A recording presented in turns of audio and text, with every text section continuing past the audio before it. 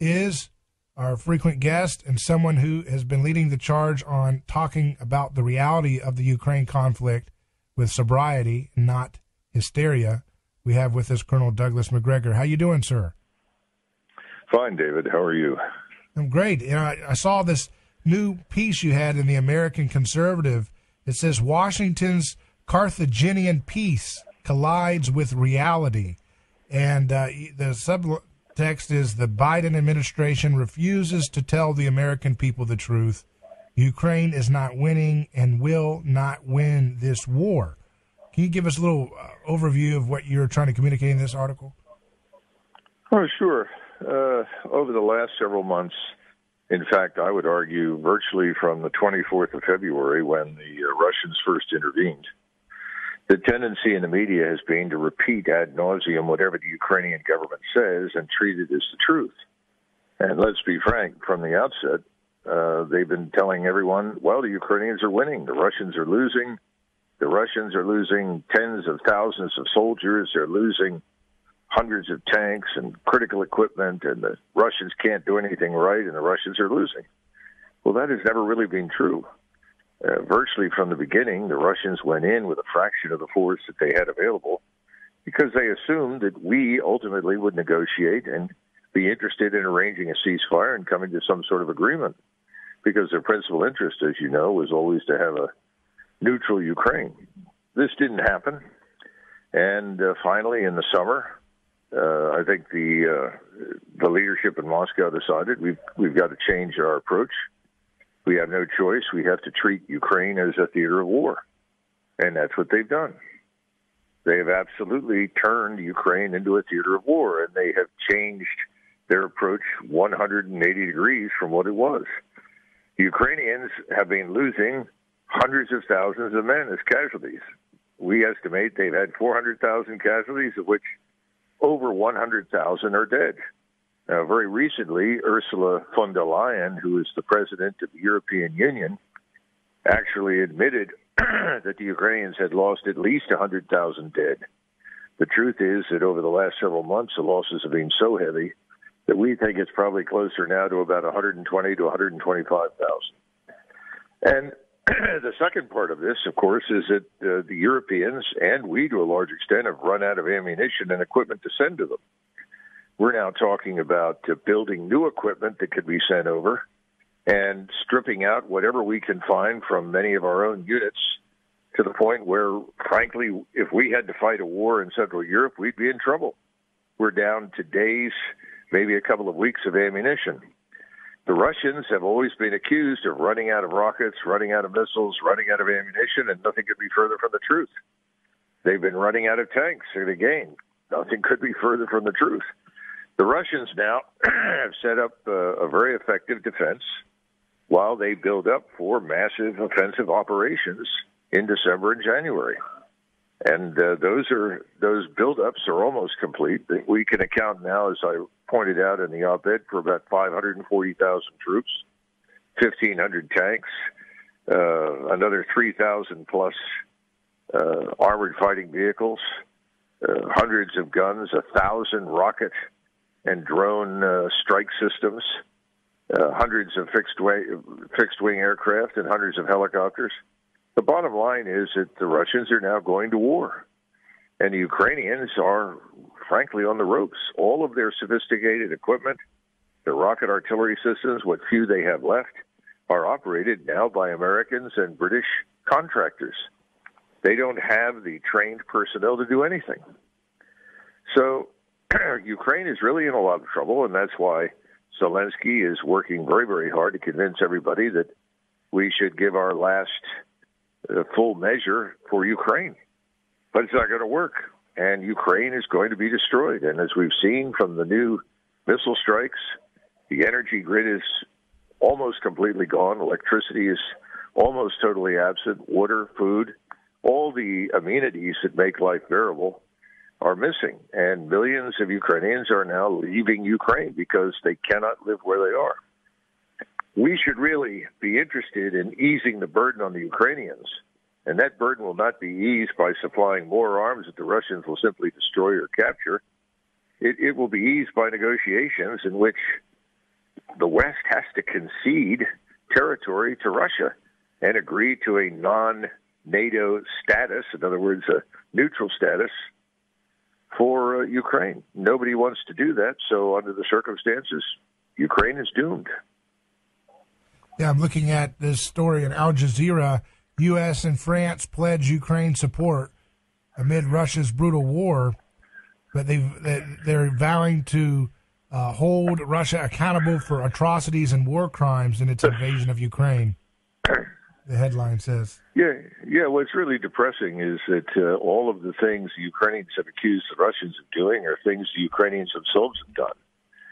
Ukrainian soldiers have actively posted video of Russian prisoners of war being executed. The Russians have not executed any prisoners of war. Quite the contrary. They've actually behaved remarkably well. And Putin has been absolutely insistent that they not kill civilians. The problem is that they were so careful in the past and so anxious to avoid damaged infrastructure that people thought they were weak.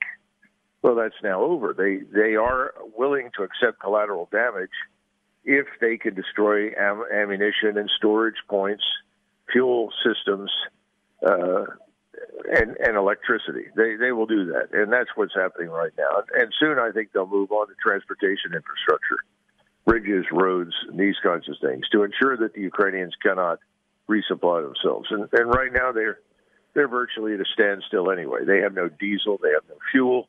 What fuel they have is going into generators to heat buildings and homes. So, everybody's pledging more and more and more, but the truth is, David, not much is arriving. There just isn't much to send anymore. So the real point is, if anybody cares about the Ukrainian people, if people want to see Ukraine as a nation state survive, we need to talk with the Russians, and no one seems to be willing to do that.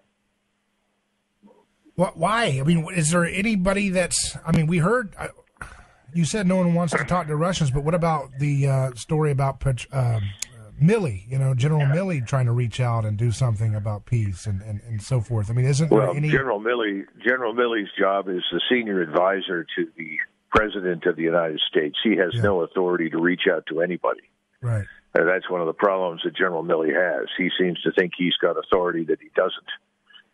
What he did is that he leaked to the New York Times comments that he made to President Biden. Incidentally, he leaked information that he had shared with President Trump when he was in office.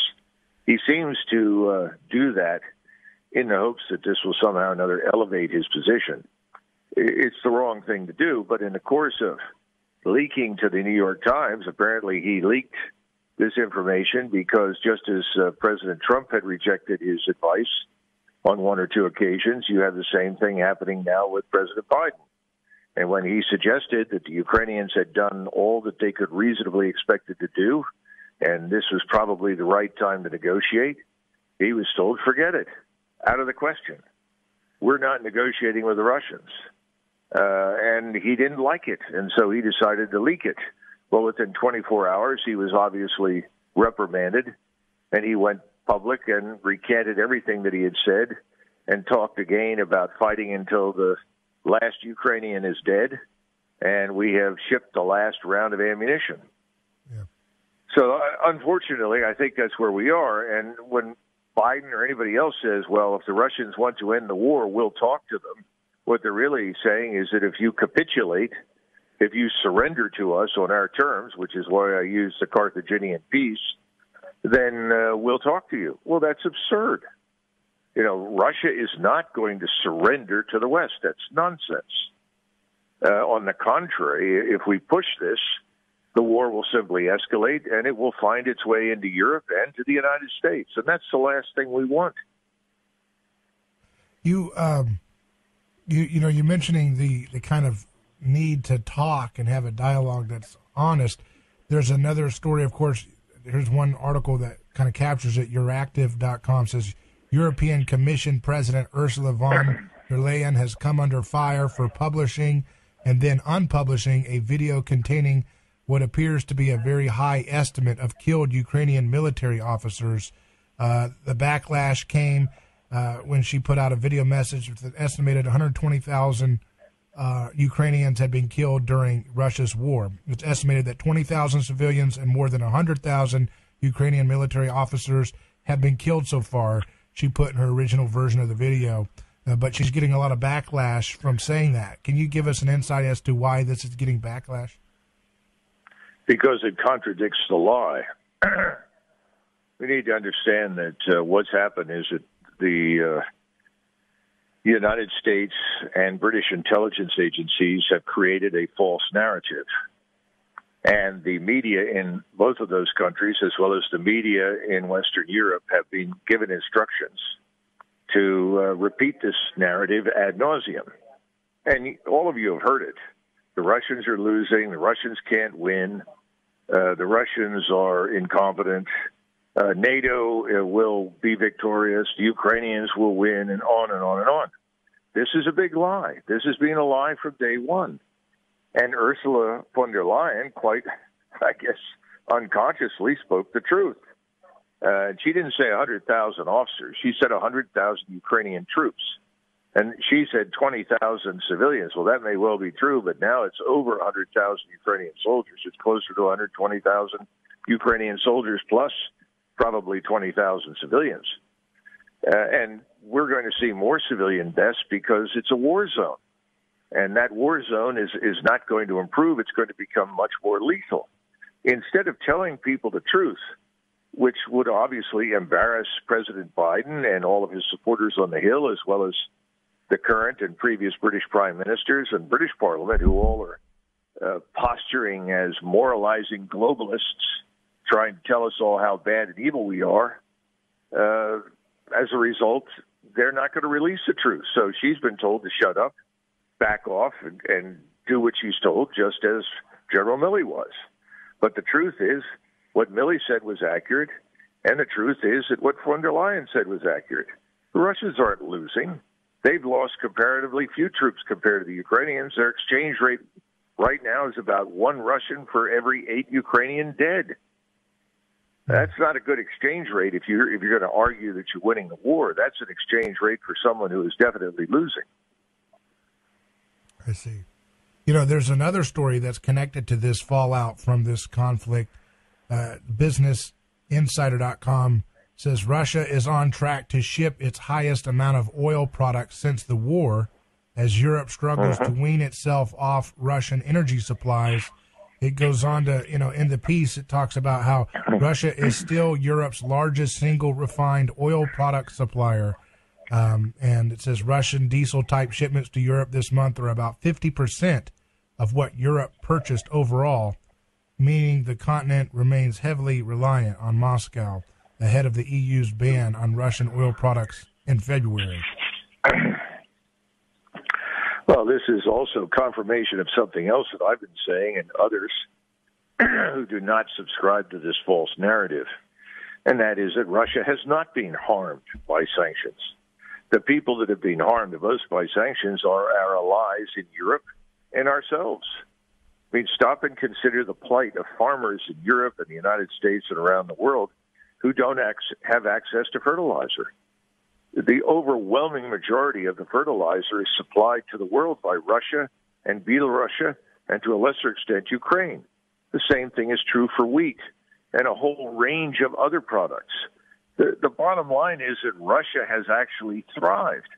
It's only the top 10 or 15% of the Russian population that is not getting some of the exquisite products that come out of Italy, France, and the United States. I'm talking about things like perfume or leather bags or some other thing, the things that are discretionary items, not things that you need to survive. But the Russian population as a whole, its standard of living is as good as it was when this began. And the Russians have adjusted, and they have found other markets for their fuel, for their energy, for their timber, for their minerals, for everything. So this whole thing from the beginning was a dumb idea because the underlying assumption was that we could somehow or another isolate Russia from the rest of the world. That's absurd. It was never possible. And the Russians clearly were not prepared for a major war, but now they are. And as a result, they're going to build forces in the future that are even more capable and more powerful than what we saw 30 or 40 years ago. And that's the cruelest aspect of this whole thing. The very thing that we said we were going to try to do, which was to weaken Russia by forcing it to fight in Ukraine at the expense of Ukraine, has failed. And what instead we are going to see is a much stronger and more capable Russia than existed at the beginning of this process. I see. And when you see that this tenor seems to never change, I mean, how does this going to come to a head? We were hoping that perhaps there would be a cooling off and there would be a kind of like you said, a compromise in terms of trying to resolve this conflict so the bloodshed wouldn't continue. But it doesn't seem to be that's on the mind of those running the show in D.C. Is this? Well, clearly, if you're a Russian, David, what are you going to agree to at this point? I mean, we're offering them a Carthaginian peace. Yeah. You are going to withdraw from all Ukrainian territory. None of your demands or wishes will be met. And Ukraine will join NATO. Well, that's essentially saying if you're willing to show up on the battleship Missouri tomorrow morning in the Baltic Sea and surrender to us, we're happy to talk to you. Well, that's absurd. So it's crazy. So there's not going to be any arrangement at this stage. And what instead is going to happen is the Russians are going to complete the task of annihilating the Ukrainian armed forces, and I suspect they will destroy this government. I'd be very surprised if the Ukrainian leadership survives the next 2 or 3 months. And the outcome is going to be defeat. Defeat for Ukraine, and we and our partners in Europe are going to look ridiculous. Now, there is one possibility, and that is that the Europeans, particularly the Germans, wake up to reality, figure out that they've been lied to about everything, and they suddenly say, that's it, we've had it, we're out. And when that happens, or if that happens, the whole thing collapses in the West. But right now, we're just on the path to certain defeat. And no one wants to admit that. And so the argument is, well, we won't be defeated. We'll just keep sending in more equipment, sending in more cash, try to find more mercenaries that'll go over there and man equipment and fight for the Ukrainians. I don't see that as a winning proposition. I think time is on Russia's side, not on ours. And the Russians live there, we don't. The real issue here is that Americans have got to start paying attention to reality. We have no business in involving ourselves in wars 5,000 or 6,000 miles from our country. Certainly not unless there is something at stake for us. And in this case, there's nothing at stake for us. The only real interest we ever had was in peace. And what we're having and what we're dealing with right now is war that we didn't want and didn't need. It's harming everyone. Do you see this as the end of the post-World War II era of the world? It seems like this conflict could be the kind of conclusion of, or something different's going to happen, whichever way this goes. That's going to be kind of different. Well, David, the truth is that this post-World War II order began collapsing the moment the Soviet Union vanished. Yeah. Once the Soviet Union and the supporting Warsaw Pact system all collapsed and fell apart, that was the beginning of the end of the post-World War order. Now what's happened is that since we clung tenaciously to the past and refused to let anything go, we've been trying for the last 30 years to effectively freeze the international system in a way that we see as beneficial to us. Well, it may be beneficial to us in some ways, but it's not beneficial to the rest of the world. The Russians are simply the first ones to stand up and say, that's enough. No more. We're not prepared to be exploited by you financially. We're not prepared to turn our country over to you to be dismembered and destroyed. And we've watched what you've done in other countries. We're not going to let you do that to us. And by the way, the Chinese, the Indians, and dozens of other countries on the planet have reached the same conclusion, which is why when you look at this war, the only people that have been interested in supporting us at all are really our allies in Western Europe. and some in Eastern Europe, but not everybody. And once you move out of Europe, you begin to see that the vast majority of countries are either disinterested or actively support Russia.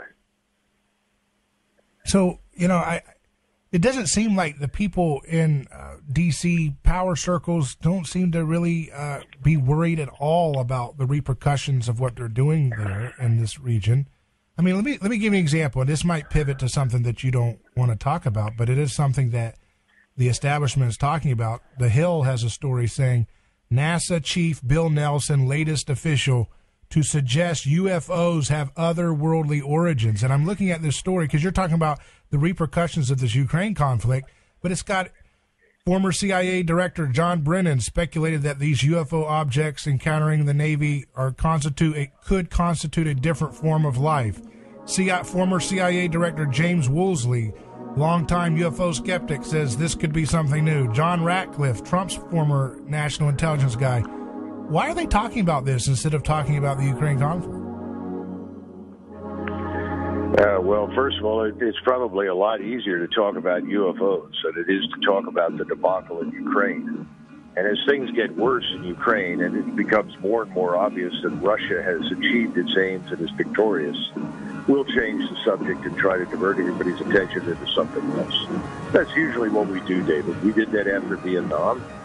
We did that after Iraq. We did that after Afghanistan. Suddenly, it's over. We walk away. Colonel Douglas Macgregor, always a pleasure to hear from you. Thank you, sir. Thank you, David. Bye-bye. We'll be right back after this. Stay tuned.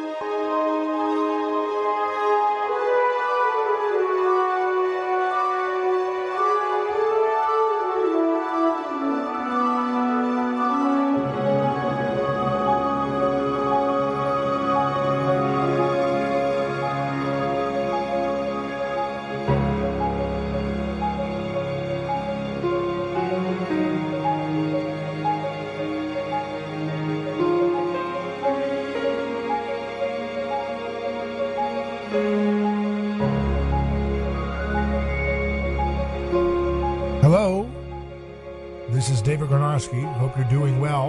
If you want to call in to weigh in on some of the things that Colonel Doug